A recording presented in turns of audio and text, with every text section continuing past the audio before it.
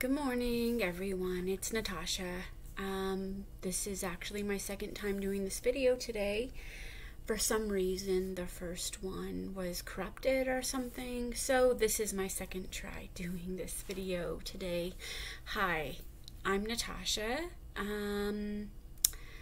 If you don't know me, I do video content on MS. You may have seen videos of the Kesimpta injection, actually giving myself the injection. You may have seen previous videos on reselling, being a reseller on platforms like Poshmark, eBay, Mercari, Facebook Marketplace, and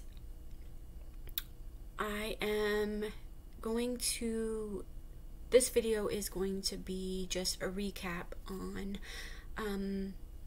kind of my life journey of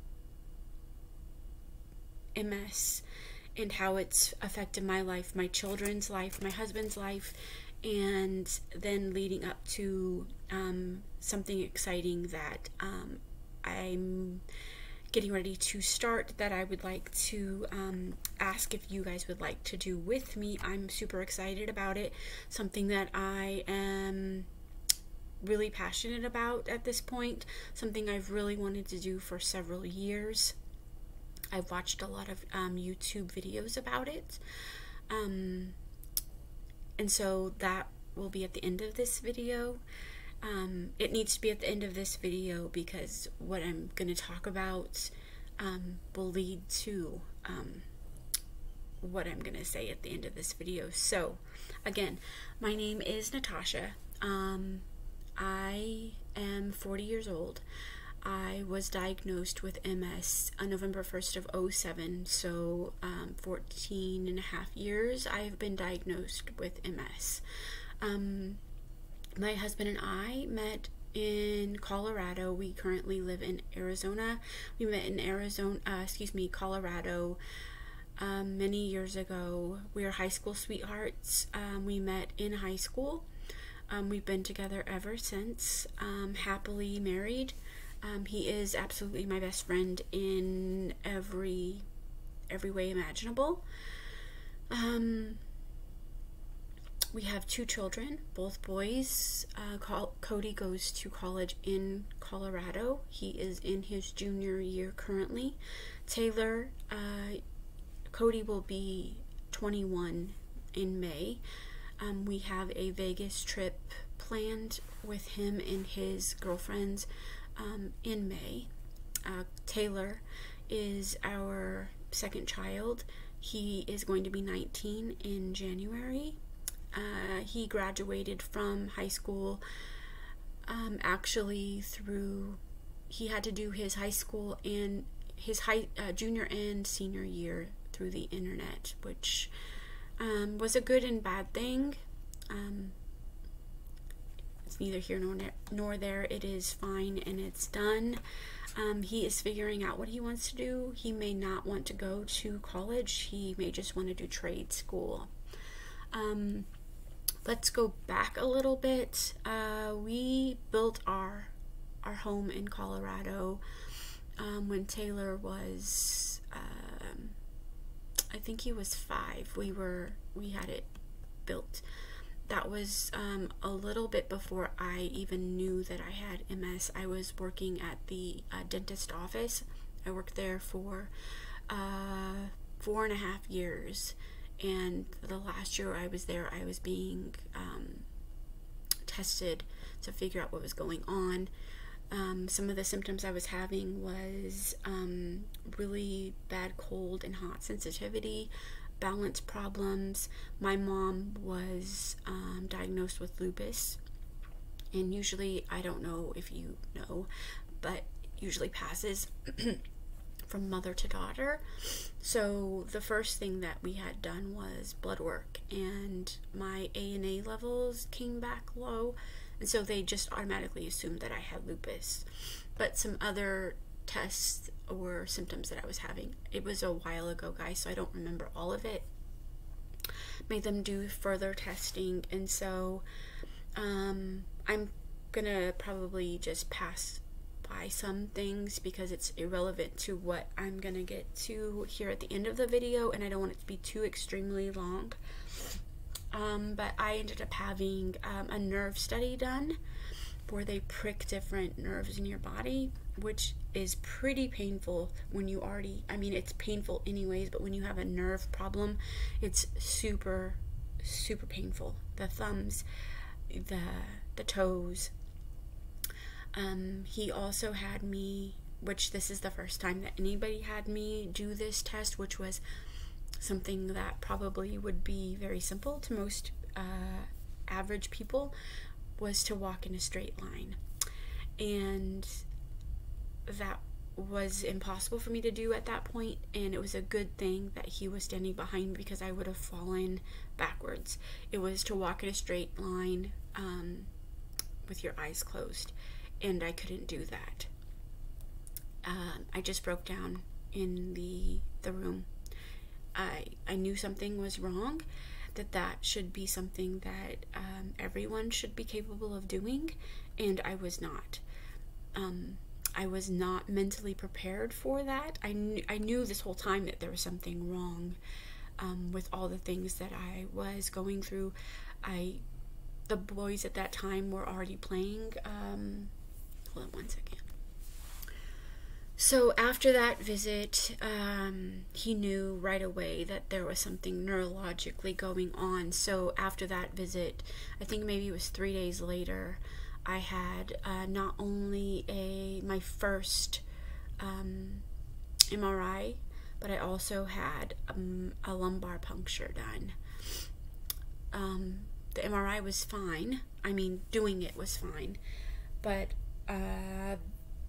the lumbar puncture, I did not have much spinal fluid that they could catch in order to test it. So they had to do several different things, moving me around. I don't know. I don't remember all the different things, but from having the spinal fluid and things done that day, I remember having the most excruciating migraine headache. I mean, I have a history of having migraine headaches, so I mean, they weren't new to me, but this was a different type of headache. So I remember my mom had to drive me to that, driving me from there to having my first some sort of infusion. I don't remember what it was. I don't believe that it was for MS. I believe it was something else, just to try to help with the pain from the actual migraine, because I was throwing up. I mean, I was miserable. So I had those things, and then I had my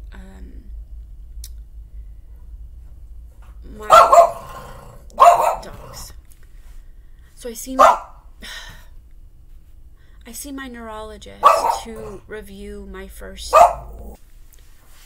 So I seen my neurologist, a neurologist, to review my first set of films, and he's seen the lesions. I don't remember where the first ones were, but you have to have they have to have 2 sets of films to be able to diagnose you with MS. That set of films, and then wait, I believe, 2 months, and then do another set of films to see if there is progression or additional white lesions, which there were.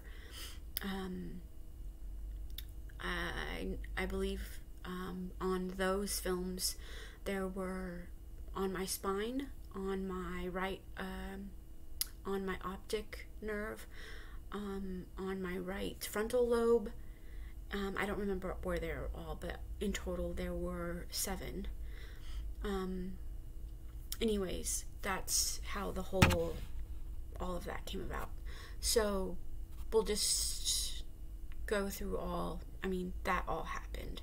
So in knowing all of this, I decided that I needed to change things a little bit as far as employment, being closer to my kids. I decided that I needed to I was going to work at the kids' school. I was going to be a para-educator, which meant that I was also not going to be making as much money, which was fine. I was going to be taking my kids to school every day, working in their school. I just felt like I needed to be closer to them. I ended up working for 4.5 years in the severe significant needs program, which I absolutely fell in love with. If you don't know what that is, you work with children with autism, you work with children with Down syndrome, any disability. It's children that are severe significant needs, and I loved working with children with those needs. I knew I had the patience for that. That was always something that I was passionate about anyways, and it was very strenuous on my body, which I loved them so much that I didn't care. So I worked in that program for several years, and then I decided that it was too strenuous on my body, and so I decided to go to the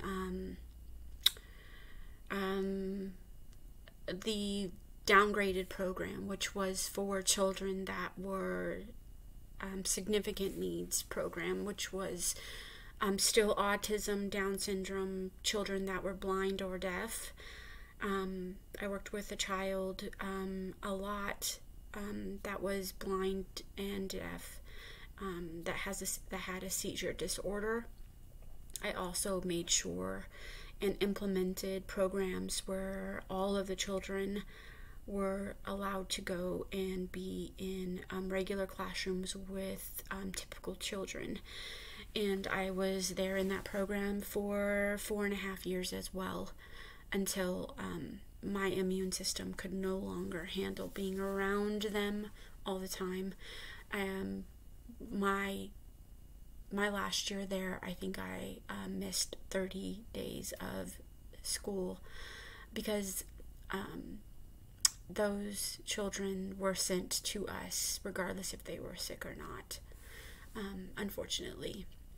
And so I ended up going from there to my last job, which was working with amazing women at a hearing aid place in Colorado. I will not say the name. I was there for 3 years. I loved every minute of it. I worked my butt off.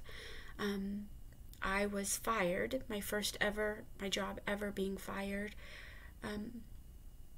I was fired while I was at the hospital getting my Tysabri infusion, and my reason for being fired was I was doing too many jobs, was the reason for being fired, and found out that for 2 weeks somebody was already being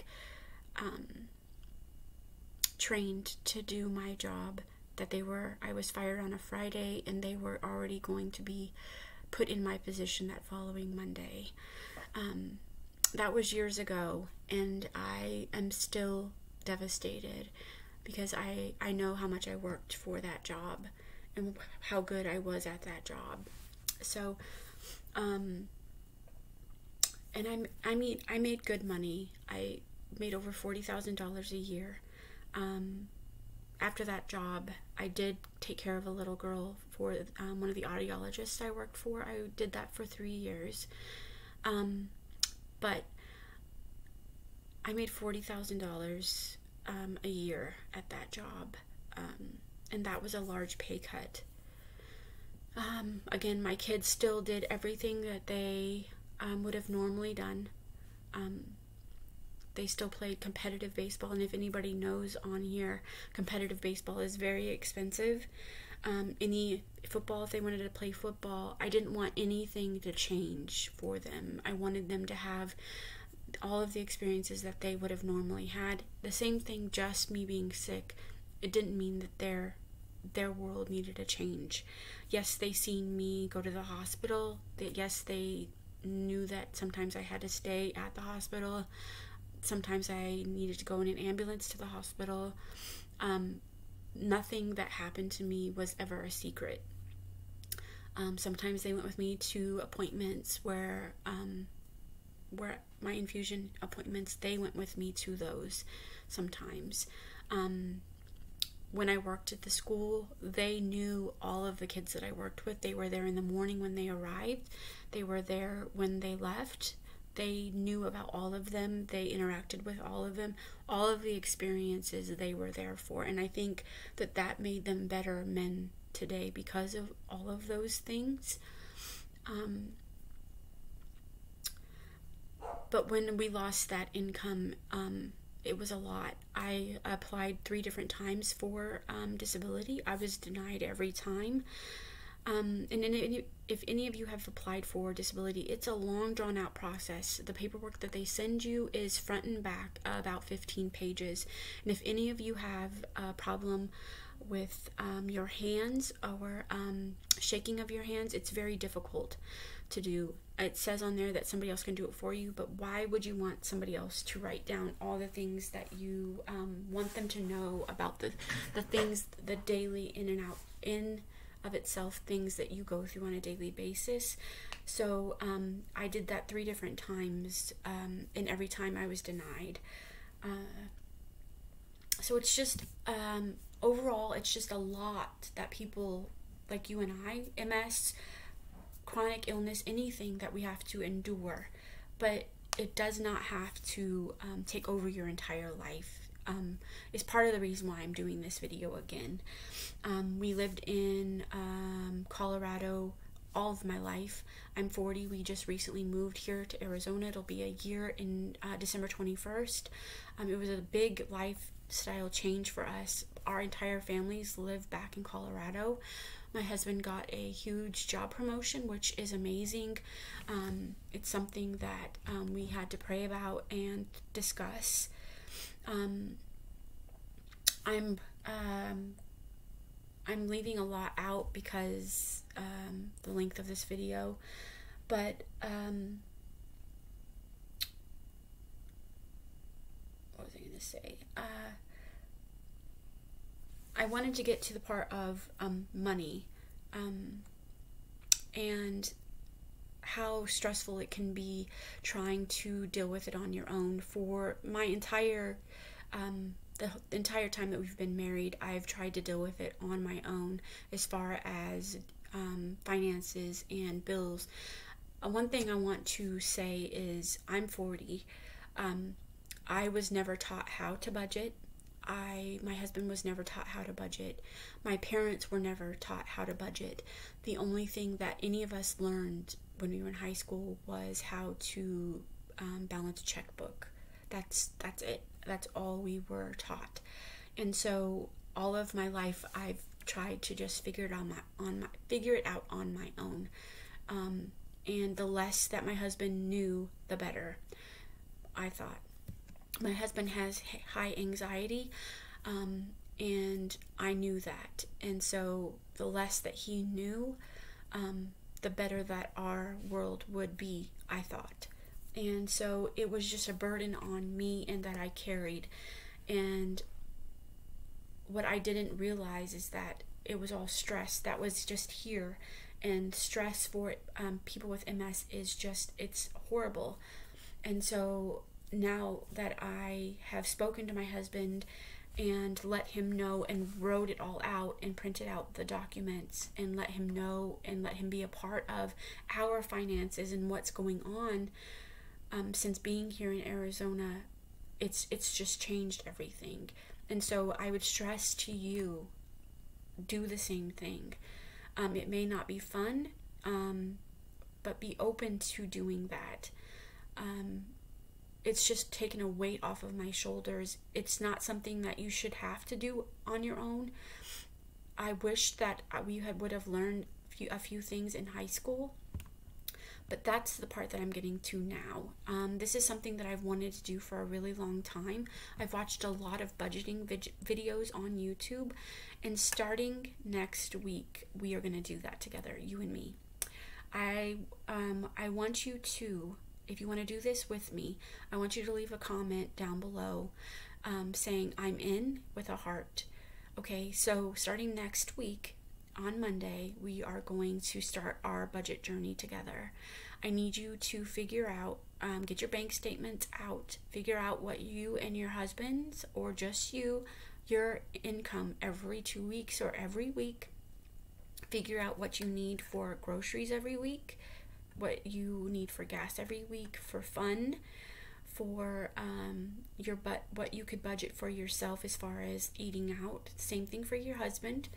That's your cash expenses every week. Figure out what you have for sinking funds, what your bills are that are things that aren't going away, is like your mortgage, your utilities, your any type of debt you may be paying or anything. Those are your short-term sinking funds or allocated funds. And then think of long-term. That's something that I haven't thought about in a long time. Things that you would like to do, a vacation, something that we didn't think about until we moved to Arizona. Our son, who lives in Colorado, every time he flies here, it's $250. Every time that he flies back, it's $250. Every time that I want to go see my parents, it's something that we have to think about now. So those are long-term sinking funds. I would like to start getting groceries, a large grocery haul every 6 months, because groceries are getting so expensive. These are all things that I've not thought about before. My Poshmark closet, reselling is a big part of my life. That's how I like to try to help support our family. My Poshmark closet is at Mother Spears 30. Resellers, if you don't do the work every day, then you're not going to make any money. But when regular people go to work every single day, they're going to get a paycheck every week or every 2 weeks. That's not how it is for resellers. So I want to do sell pre-owned clothing, but I would like to set money aside so that I can start selling new with tags clothing on a daily basis. So those are all things that I would like you to look at. But then I would also, I'm so excited, guys. I want to do challenges with you guys. And I'm going to start selling things in my Etsy shop to help with this. But I just want to show it to you guys, how everything's going to work on Monday. Break it down a little bit for you guys, a little bit slower, and how everything works. And so we can start fresh on Monday, have a plan, and then just see how it works every single week. And then at the end of the year, come back and do a yearly check with everyone and see how it's changed your life, your family's life, and most importantly, your health. That's just a huge weight for everyone. And I think if that wasn't something that was weighing on us every single day, then I think our health, MS, any other chronic illness, anxiety that everyone faces every day, I think that would be a lot taken off of our shoulders. So again, I'm so excited about this. I was never taught how to do it, and I would love to do this journey with you. And so again, I'm so absolutely excited, and I hope you are too. I hope you like and subscribe to this channel. It won't be so chatty like it was today, but I just thought that I needed to give you a little bit of backstory in order for you to understand where I'm at today. Finances in your family's finances aren't meant to be put on just one person's shoulders, because you're not the only one spending it, right? And so the screaming and yelling doesn't need to be happening if your husband or your wife knows where the money's going. And so sit down with your husband, ask him or your wife what he would like to also set money aside for. It's fun. It's absolutely fun, and it gets you talking about goals, long-term goals, short-term goals, things that you didn't think that would be possible, and it is, and we will make it happen. And so just like and subscribe, put I'm in with a heart, and I can't wait. I just can't. I will see you guys here on Thursday for my dollar thrift haul day.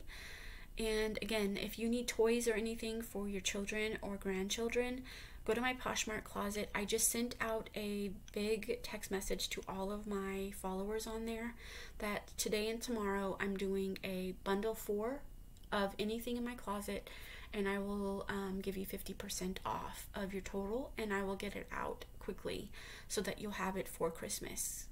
Alright guys, I hope you have a great day, and I absolutely can't wait to go on this journey with you. And yes, do the things that I told you to do to get ready for Monday. Have your numbers written down. Yeah, and I will see you then. You guys have a great day. Bye.